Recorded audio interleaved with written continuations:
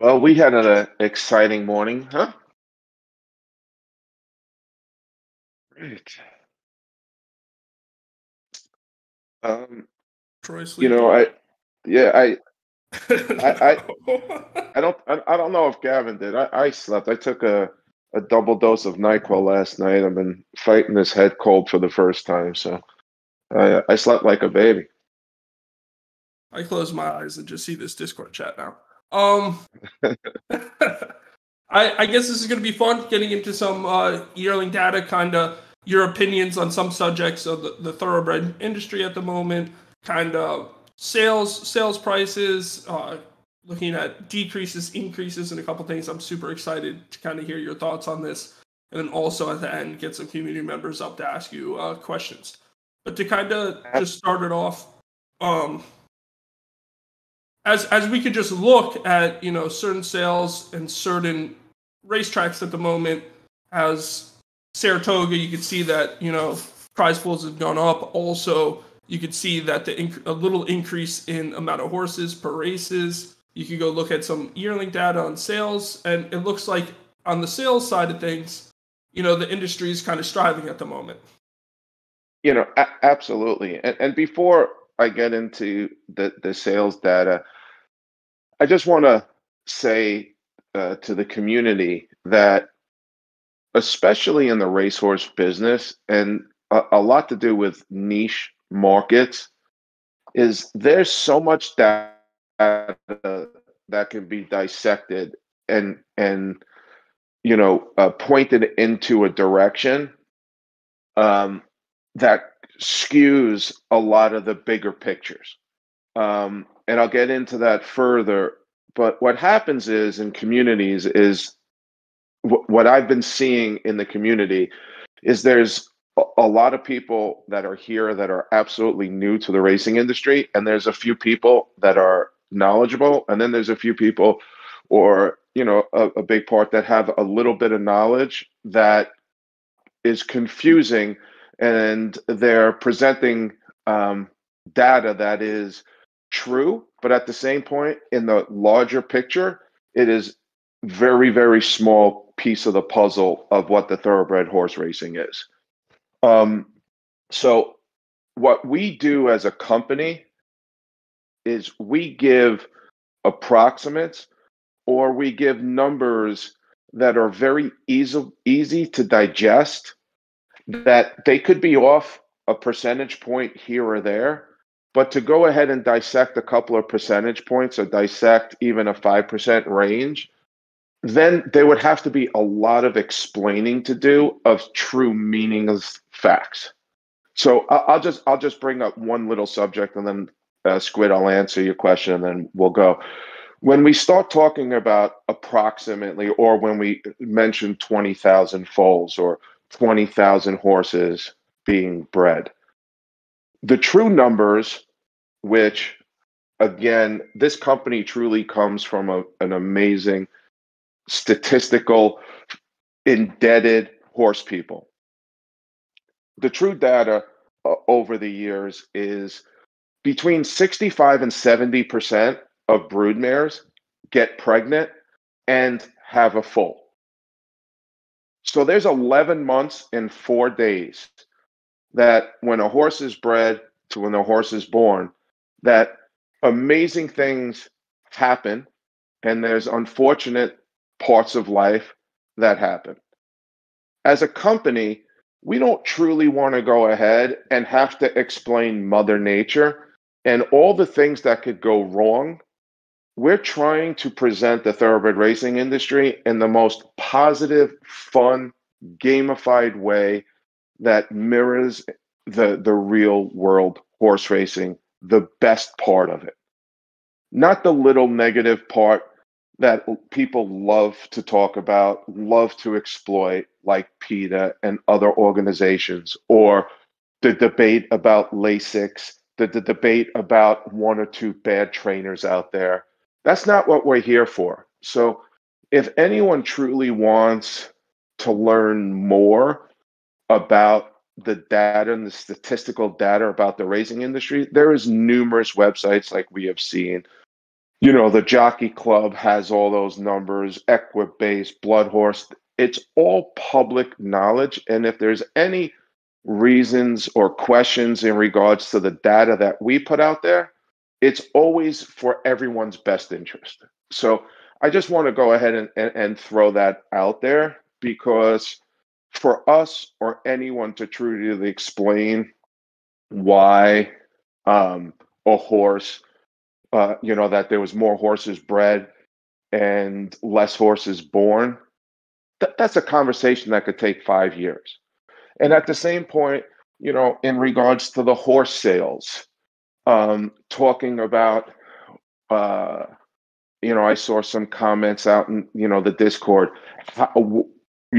why we picked these horses. Why did we come up with the 75 horses that we picked? They're all from the sales. And the reasoning and the answer is absolutely it is. But for a new company like ours that is trying to give the best experience of the racing industry, especially in the very beginning of the years, the process that a horse goes through to go into a sale, it's a lengthy process. One, at Keeneland and other racing organizations or sales, they come and inspect the horses. So check mark number one, the horse is living and breathing. Is it accepted into the horse sale? 2 weeks before horses, or 3 weeks before the horse is gone to the sale, he has to get a blood test. He has to be making sure that the blood, he doesn't have certain diseases that can cause dramatic stress on the horse. That's another check. Horse is living and breathing and is healthy. Then he has to get x-rays. He has to pass certain x-rays to be accepted at certain sales. Check mark. Horse is healthy, and we feel very confident that the horse is going to make the races. Then he gets video scoped. What a video scope is that he checks all the breathing passageways of the racehorse. And they get ranked. A, 1A, 2, 2B. Anything less than a 2B, that horse isn't going into a sale. Statistically, a horse that races and does well, his is usually everything above a 2B scope. That's another check mark that we put in the column of, now we know that the horse physically is pretty good. We know that he is not with disease and his blood work comes back positive. And now we know he could breathe. Check mark number 3. So we felt very, very, very confident that these horses have the best ability that we are aware of that is going to make the races and have a very positive future. Now, there are horses out in the communities that we are aware of, that there's 10,000 other horses that are out there right now that potentially could race and do very, very well. Why didn't we put them in the sales? And I'll give you an example, like Godolphin, who has the leading stable in the world for years, is because he breeds 1,500 horses a year. And that could be off. I could be over exaggerating, but I know it's close to 1,000. But we only hear of 10, 15, 20 of his horses a year. So there's like 800, 600, 500 horses. We're not sure where they are, how healthy they are, or if they passed any of the tests to go ahead and get into the sales. So we're not willing at this time to risk the ability to have horses that we're not really familiar with. What we're working on as a company is to work with the Jockey Club, is to work with the real live horse breeding communities and getting knowledge and availability of information on horses faster than everybody else. And again, that is taking the extra strides of a company to bring the best superior product to our community of the game of silks. So I just wanted to throw out those couple of statistics and things that I've seen in the Discord and the reasonings why we do the things that we do. And at the end, you guys can ask me any questions you want. So, Squid, I apologize. Ben, I apologize of going into that direction. But to answering your question in regards to the sales data, um, the sales amazingly are strong for the last couple of years into the racing industry. And the reason being is that purse money has been going up year after year, and it's not slowing down. And what that means is that we're racing for a lot more money. And when you race for a lot more money, that means the horses' valuations and what they should be costing us goes up. And the community sentiment of the racing industry is not to buy and sell so many more horses, is to buy and race. And when the end user, who is the owner of that horse, is looking to race that horse, they're willing to spend a lot more money on a horse because the end result is better because we're racing for more money. I'll give you an example. One of the few horses that people paid $1 million plus for is a horse called Flightline, which I'm sure everyone has seen, or a lot of people have seen, and he's racing in the Breeders' Cup next week. And he was bought at $1 million. And there was an article just yesterday or the day before that they're selling 2.5% of him at the Keeneland sale. And they're valuing that horse at $60 million for his future stud or stallion duties. Those are end users who bought that horse. You can't buy $1 million horse to go ahead and try to sell at the next sale. So that's where we're starting to see the real prices of horses exploding, is because we're taking that little piece of pinhooking out of it, which really shows the true, like a better valuation for horses. So I hope that answers your question. Yeah, which is like crazy to see all the sales stats go up.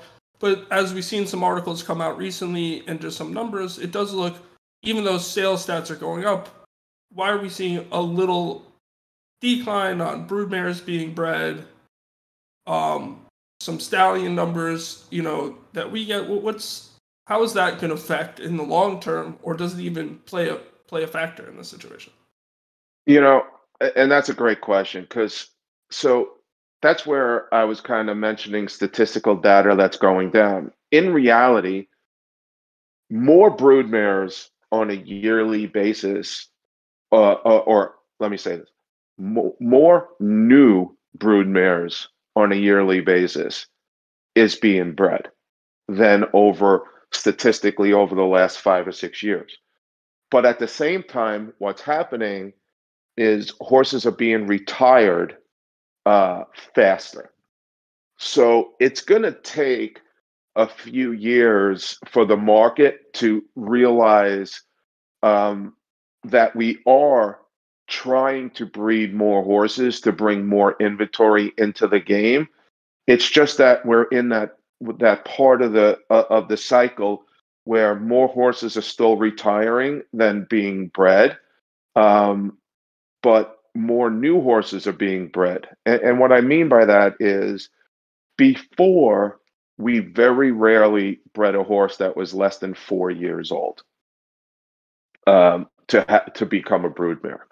Now what's happening is a lot of horses are being bred at 3, and believe it or not, they're even being bred a very few at 2. And the reasoning why is that the valuations of horses are skyrocketing and they're selling for a lot more money. So people are trying to breed horses earlier than later. Now, what happens is, because of that, the racing inventory keeps on going down. So that's where we are now, is that we slowed down breeding 6-7 years ago, 2008, with the real estate crash, and like anything else, people stopped breeding horses. We saw the decline, and then it takes a full cycle for that to switch, and you'll start seeing the amount of horses that will start producing. And in my opinion, in the next 2 years, we're going to start seeing the production of horses increase. Yeah, and I think another good perspective to get from you, I know Dan was talking about it a little bit on his AMA, was, and you kind of just spoke on it now, as we see a lot of great horses are getting retired way earlier now in their 3-year-old year, which another thing in the industry, some people like it, some people don't, but kind of looking at retired stallions, how many a year? I don't know the exact number we put out yesterday, but at the same time, to just keep in mind, like, out of that amount of horses that get retired to become sires, it could, some horses you might get a big hit. Some horses might only be a stallion for a couple of years. How does that really determine? How many years does it take, for you to figure out, all right, it looks like my guy's his crop's not performing, and they just retire him from stallion? How do you kind of look into that? That's another great question. And again, the statistics of horses, stallions being retired to become a stallion, we might only hear about 30 of them or 35, 40 of them a year being retired, but there could be 100, 150 stallions that are retired during the year. But do we really want to, as a company or as a game, talk about the 250 horses that retired to be in a stallion to the horse that is in North Carolina that is breeding one horse a year? Do we really want to give people the hope of, I got a stallion that's sitting in North Carolina and potentially I can make $1 million in this game? So again, that's statistical data that we don't really want to go ahead and have to dissect or get anyone's hopes up. We're trying to, give the pertinent information into the community. So the 30 stallions a year that we know of that has a potential to go ahead and make legitimate money and profitability as a stallion, those are the ones that we really want to talk about. So, so to further answer that question, myself personally, I was going to breed 3 to 4 brood mares to this stallion called American Freedom, who was at Airdrie Farm, who I have, that I breed horses there every year. And this horse is a pulpit, which is on the same as the Tappet line, which again, Tappet is, one of the top 5 all-time stallions ever in the game. And I really like his pedigree, and he really hasn't produced a great horse yet. He really hasn't gained traction. And there's a saying in the game that every stallion's going to have one great horse. So I really he fits in a lot of my broodmares. So Airdrie just came out and announced their stallion roster and the fees, and the horse isn't on the stallion roster. So I'm going, what just happened to that horse? And now they sold him, and I believe he's in Arkansas being a stallion. So now I'm not going to breed to him, but that goes back to your answer, is when does a breeding farm give up on a stallion and move them? And it's really depending on what the stallion barn is and what their business is. Like WinStar, they move stallions very, very quick. If they don't gain traction in them, or 3 or 4 years, the amount of money that they invested in that horse, because the amount of broodmares they breed to that horse, and they try to attract their better clients to the newer stallions, they give up on that horse pretty quickly and they move on. And they've made mistakes. They gave up on a horse, Daredevil, and they sold him to Turkey for like $1 million, and then they bought him back for like 20 million because he produced 2 out of the 2 great filly and mare horses like 2 years later. So it's really dependent on who the owner of that horse is, how much money they really put behind the horse into the broodmares, and how much risk they still want to take in the game without, moving that horse off. But that's what normally happens, is a stallion that's here in Kentucky that is starting to not pay his way, they'll move him to another state and just, give that horse the opportunity in a lesser, let's say, playing field, and hopefully he'll gain traction there. and then they see if they make that decision to bring them back. It just happened with a horse called Gervin. He started out in Florida. He bred 2 years. His horses came out.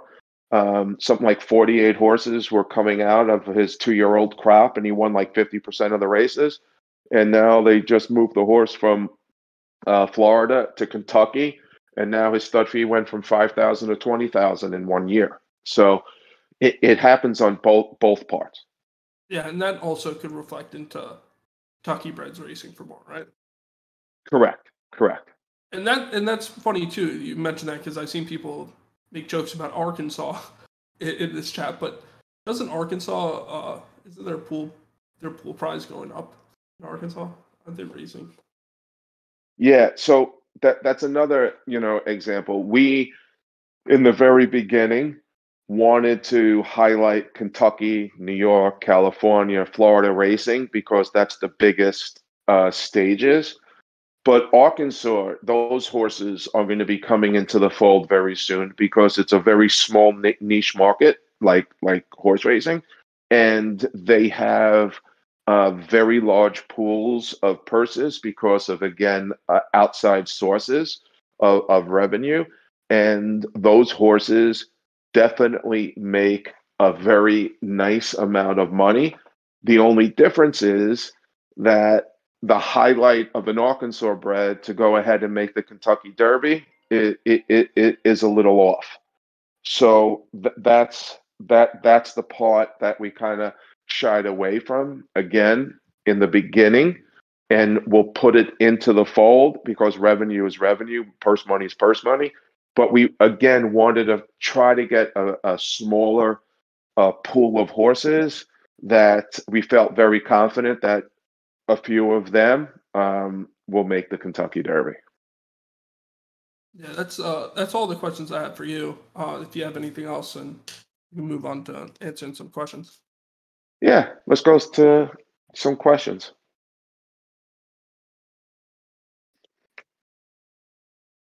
And you got it from here? I think you're a little better at this.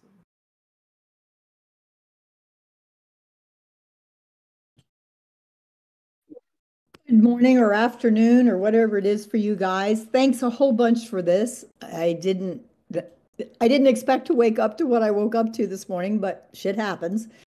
I only wanted to offer, excuse me, Troy, go ahead. No, I was going to say in the racing business, this is what we wake up every single day. Every day, just like having kids, there's going to be issues and hangups, but the best part and the most profitable, or let's say the most successful businesses, are the ones that handle the situation the best, calmly, quietly, and that go ahead and bring out the superior product. So that sounds great. I only wanted to offer one thing by way of adding to the things that you were talking about, because everything you were saying is pretty correct.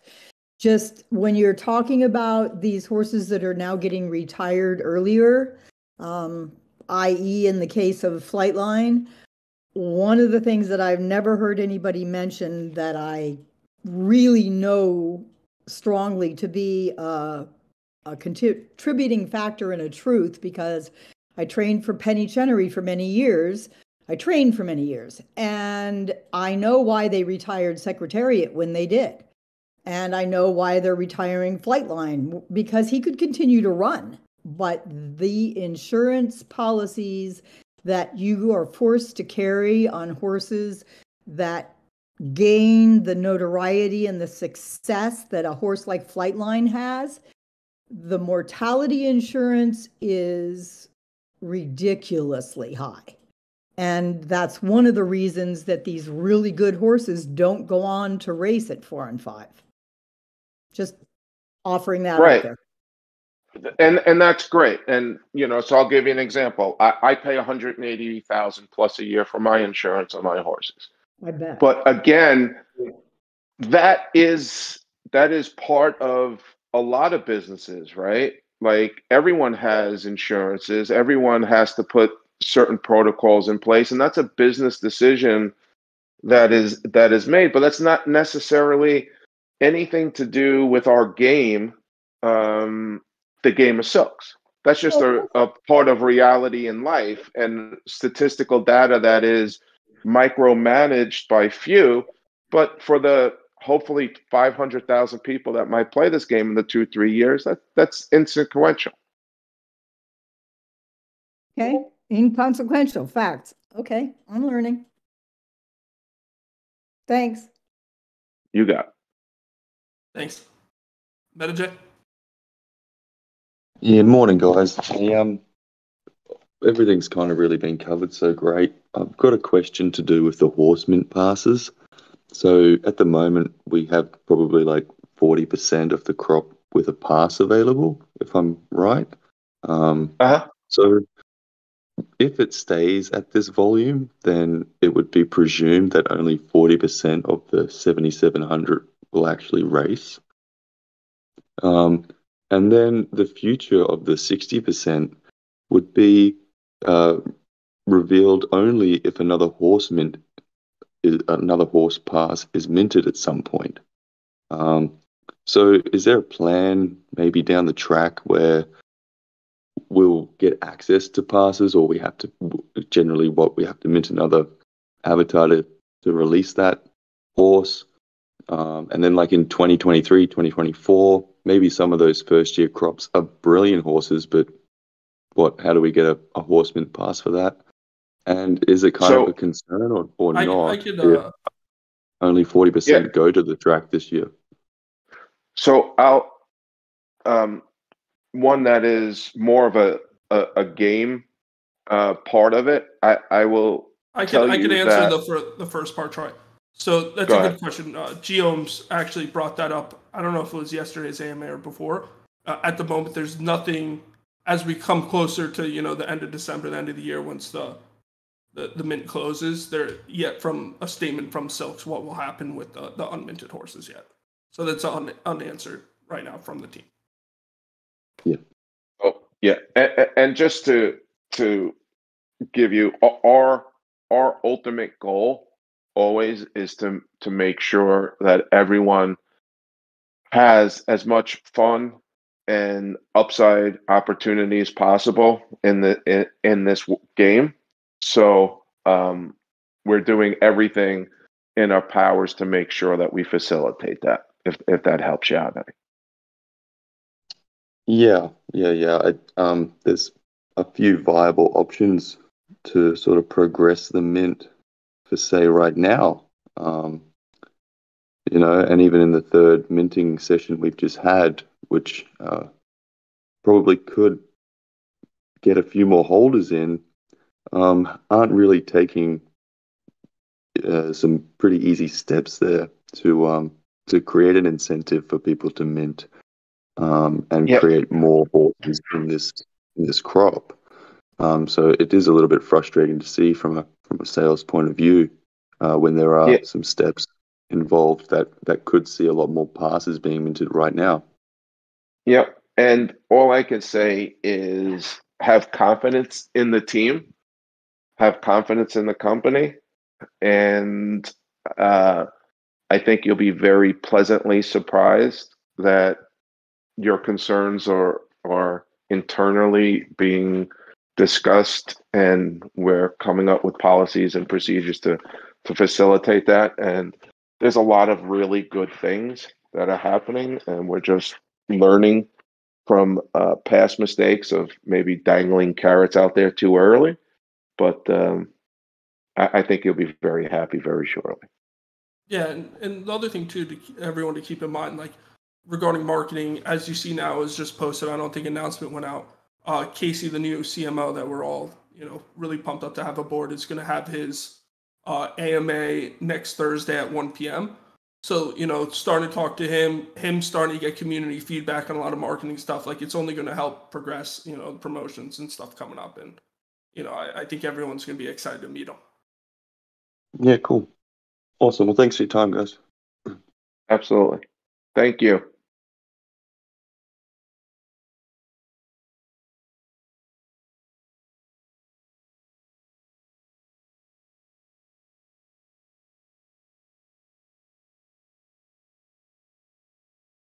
Hello, how are you? Good. How are you? Doing well, thanks. Hey, I did join a little late, but so you may have answered this. How'd your race go yesterday? I did not answer it specifically for that reason. No, just kidding.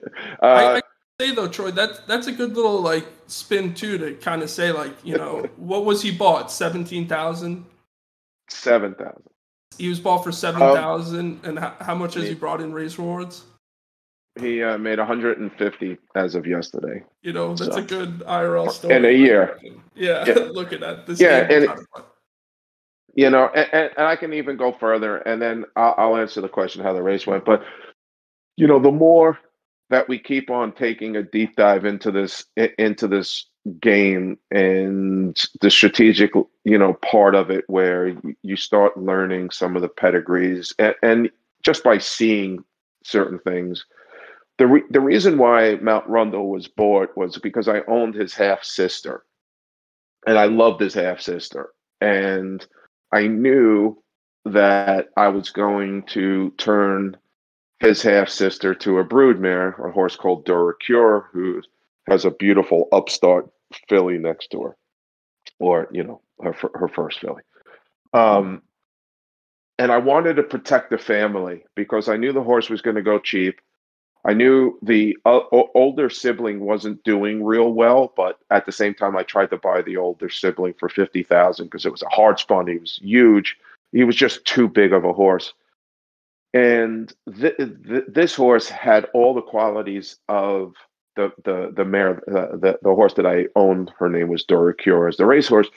So for $7,000, it was a no-brainer. I wanted to internalize the destiny of the family.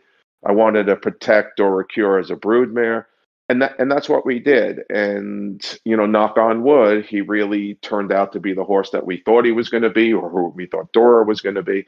And that's how this horse's purchase came. And that's what the ability every single day in this game is going to be, is where people could do the research of families and see their siblings out there. Maybe they're not bred as well, but you truly like the family and you keep on investing into that family. And one day it's going to pay off. But to go to the race, unfortunately, we got shuffled back to last. They went 116 to the 3/4, which is really, really slow.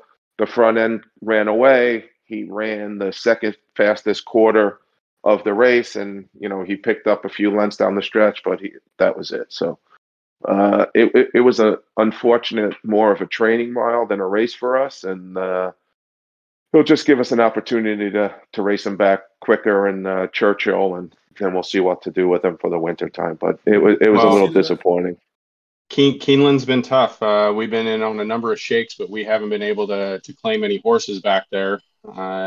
The money seems to be growing, and it's just going to grow even more going to Churchill, I believe. Right, the purses are even bigger. So yeah, they're up about. You got to have Ben drop the claim card for some good luck. Why is Ben's good on the shake? Listen, Ben's been rolling lately. Well, that was good info that you gave about family and all that kind of stuff, and knowing the history and knowing what and then finding value, because there was a horse that was in last week that was a half to maximum security, and they scratched him. But just understanding what to look for, and I know more of your community will start being able to look at pedigrees and look at what is in the family and what to expect.